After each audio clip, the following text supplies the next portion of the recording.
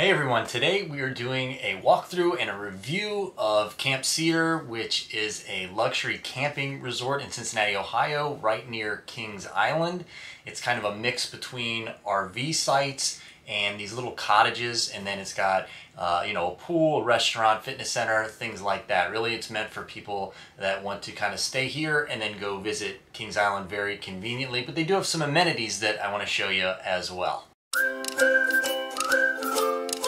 So first things first, I do have to tell you a little bit of a story. We are here, I think their second month open. I think they've been open for about 4 weeks now, 4 or 5 weeks, but we were supposed to be here right at the beginning of summer. It's August right now, and they were supposed to open, I think, in May or in June. We had one of the first weekends that we were going to be here, and they actually ended up canceling our reservation right before, the day before we were getting ready to like pack up and go. When they canceled our reservation, they just sent us an email and said, we can't open yet.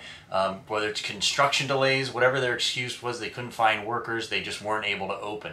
And this happened to a lot of people. This was big news in Cincinnati. People were like actually flying in and just completely kind of ruined their trip because they didn't have a place to stay. And they actually ended up doing this, I think, 1 or 2 more times, where they would set an open date, let people make reservations, and then just cancel their reservations right before they're about to open. So I don't know what was going on there, but they really kind of messed up. And you can see on their Google reviews, their star rating is very, very low because they got a whole bunch of 1-star reviews. Obviously, they've been open now for about a month, so those reviews have gone up a little bit, but a lot of negativity around this place. I'm not going to take any of that into consideration. I'm going to review it just as it is as we walk through it and talk about the amenities and just kind of tell you if I think this place is a good place to stay. Is it cool or is it not? Is it lame? And would I stay here again? Is this a one and done kind of place, or would I come back?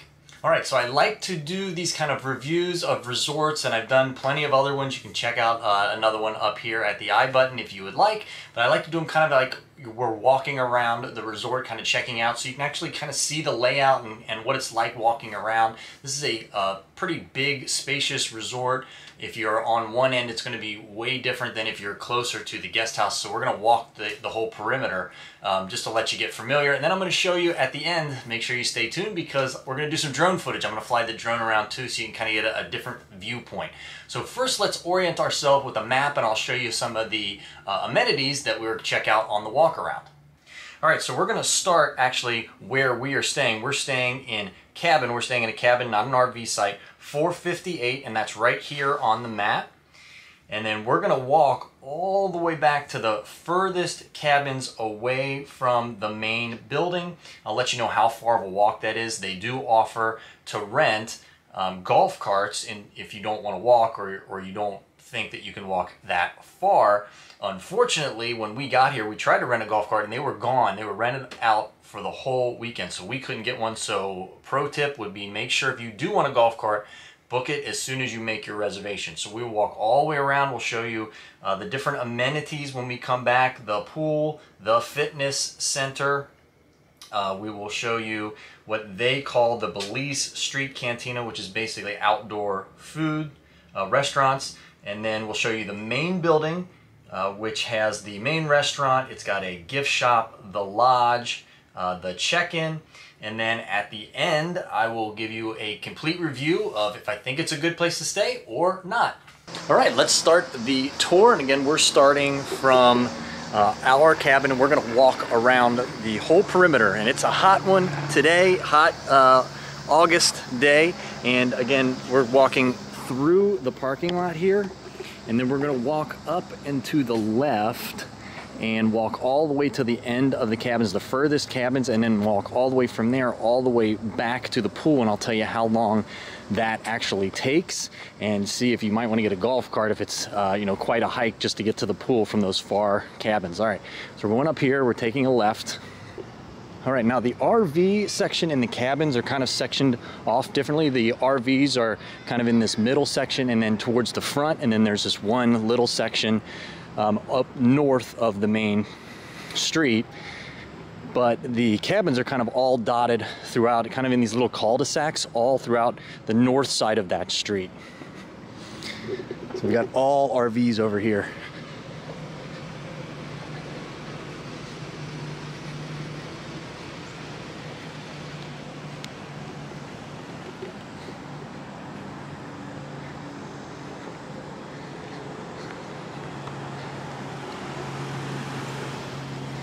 And it looks like over here, they're actually maybe building another section, another RV section.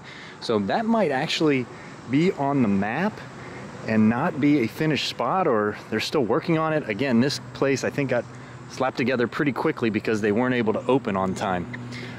So a good number of people. Again, this is a Friday. We've heard this is a big check-in day because Kings Island's only open for the weekends now. So people coming in today probably going to Kings Island the next couple days. All right, so we're coming up on the furthest cabins away from the main lodge and the pool, all the way to the east. So here are all of those cabins. And to be honest, I don't think any of them currently are occupied, minus maybe just this one right here. This building here, and there's a couple dotted throughout the property, is public bathroom, showers, and you can also do laundry there as well. Mostly probably for the RVs. All right, so now I'm gonna walk all the way back to the pool from the furthest point. I won't make you go through the whole process of walking back, but I want to kind of time it so that you know if a golf cart might be a good idea from where you are. And again, this is the furthest point from the lodge and the pools. All right, here we go.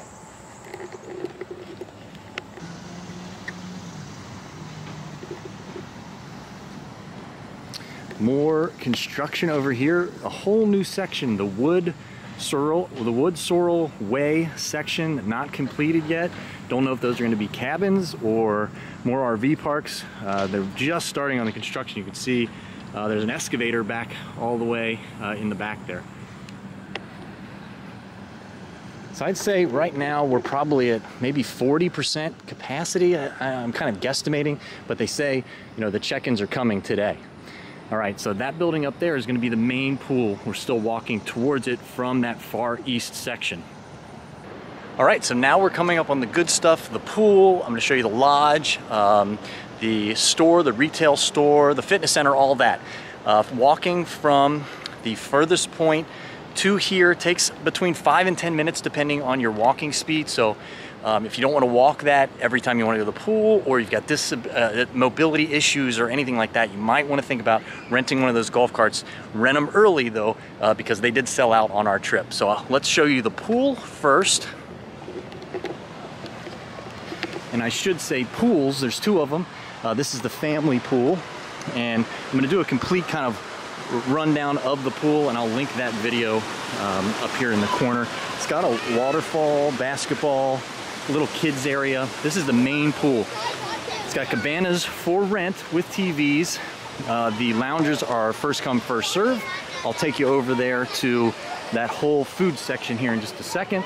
And then the second pool is adults only. It's much more basic. Again, first come, first serve. It's going to be quieter over here. You're not going to have the noise. This is more for couples that are staying together. So here is the adults only pool.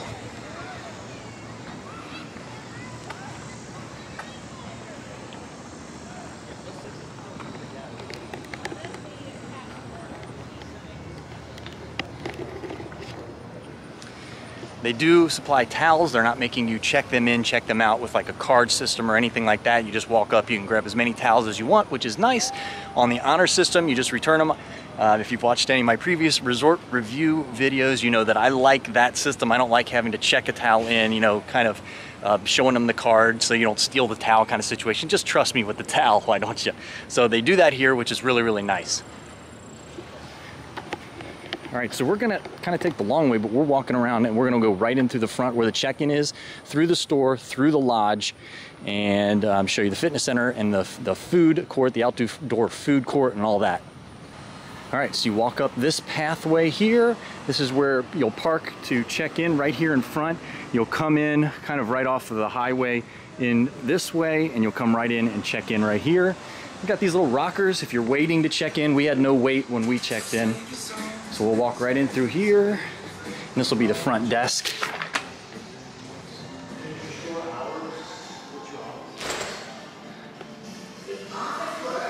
and they are cashless here. So they have this little machine here where you can load cash onto it, and then they give you like a debit card, but they don't take any cash now. Maybe just because of COVID, not sure if that'll change, but as of right now, you have to load it onto a debit card. Here is the retail store, lots and lots of stuff.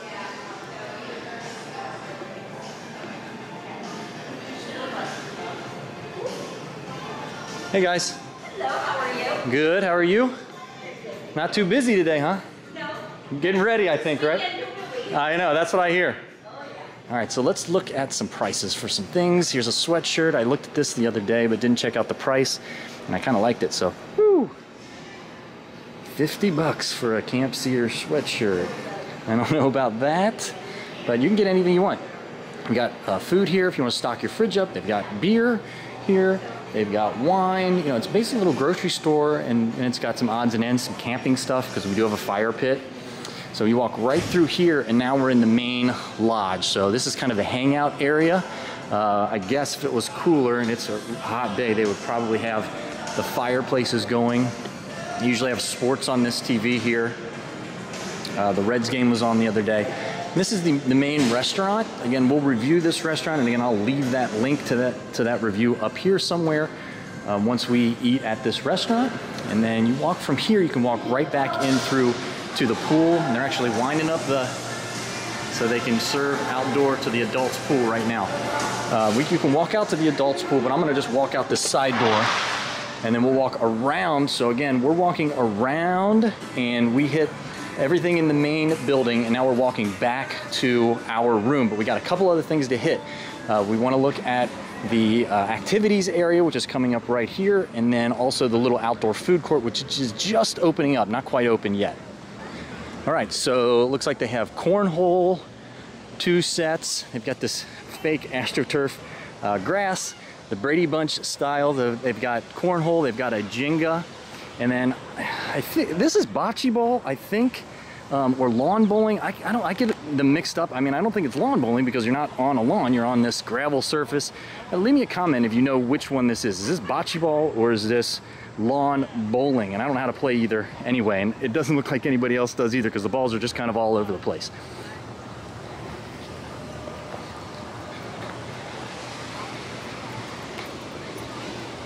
And then this is the food court. We've got a taco stand. You can get mixed drinks and beer over here. They are open. Looks like they're just opening Route 66 Grill. That's chicken tenders, fries, hot dogs, things like that. You can get hamburgers over at the beer stand as well, and popcorn. And then they've also got an ice cream place, and we haven't tried any of these yet. Again, another review might be coming on these, and if there is, I will leave that link up in the top. So that's basically it. We're right across from the second bathhouse, which is right here, which is where, again, you can take a shower or do your laundry. We're right across the street from that, so we're back to where we started. So that is a complete walk around of the entire property of Camp Cedar, even the underdevelopment, the parts that they haven't quite gotten a chance to finish off yet, a couple lots that are under development. All right, now on to the review. All right, so that was a complete tour, complete walkthrough of Camp Cedar here near Kings Island. Now on to the review. There's things that I liked, there's things that I didn't like, and then I'll give you a final review of, was this place cool, was it lame, and would I stay here again? So I actually made a list, pros and cons. Let's go through it. All right, so first thing that I really liked was the pools. And again, there's 2 of them. There's an adults only pool. It's got loungers. It's got cabanas that you can rent out with TVs. It's just a basic pool, but really if you're coming, just with your significant other or with no kids, this is a nice place to hang out, much quieter section. And then they've got the family pool with the waterfall. It's really nicely designed, the little kids area. Again, the loungers are going to be first come, first serve, but the pools are really, really nice. So that's a big positive. The gym for a resort like this is actually really nice, well equipped, full set of dumbbells, cardio equipment. You can get a good workout there if that's what you want to do on your trip. The cabins are very, very nice. And again, I've done a complete walkthrough of the cabin that we are staying at. You can check that video out up here. The cabins are really nice. We paid about $230 a night average. Again, we're here at the middle end of August. And also, another big positive is if you are going to Kings Island, you can get discounted Kings Island tickets, and you get early ride times on rides at Kings Island for staying at this resort. So a lot of positives. Let's talk about some of the things that I wasn't quite into.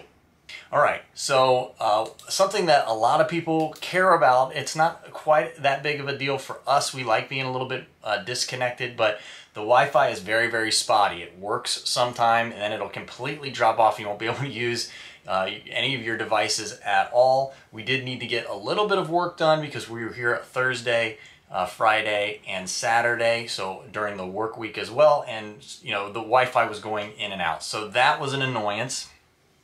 The store that we walked through, the gift shop, is massively overpriced. Sweatshirt, $50, you know, really crazy prices.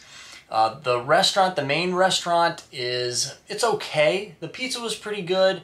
I think they're still trying to fine tune things. Again, this place has only been open for about a month, but you know, the restaurant was not the best. We'll just call it that. And to be honest, I just don't think there is enough to do for the 3 nights, 4 days that we're staying at this resort just to stay at the resort. I really think that you're going to want to go off the resort, probably to Kings Island, but there's not enough to do to occupy your time, in my opinion, just on the resort. They've got the pools, they've got a fitness center. Really, they don't have a whole lot more as far as entertainment goes. They've got restaurants. Showed you the bocce ball court. That stuff's going to get old before 3 days are up. So if you're coming for a long weekend, you're probably going to want to take at least a day to go to Kings Island as well. And then, again, as of right now, and this might just be a COVID thing, they are not taking cash whatsoever. This place is cashless, so you have to load it onto a card and then use the card. So as far as a final review goes, is this place cool? Is it lame? I would say this place is cool. This is definitely, we're having a good time. This is a fun place to stay. The little nitpicks that I had, I don't think outweigh all of the positives that come along with staying here.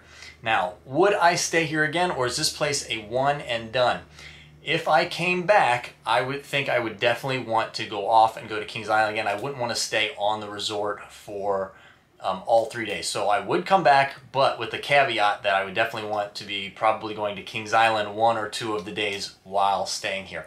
All right, I hope that was very, very helpful while you're choosing to either stay at Camp Cedar or not. And now on to some bonus drone footage.